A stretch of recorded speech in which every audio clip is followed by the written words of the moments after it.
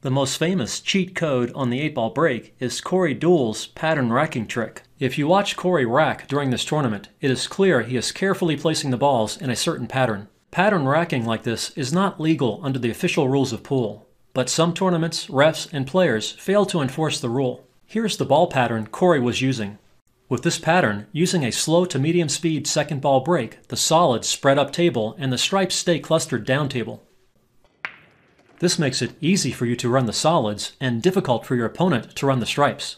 This is a deadly tactic.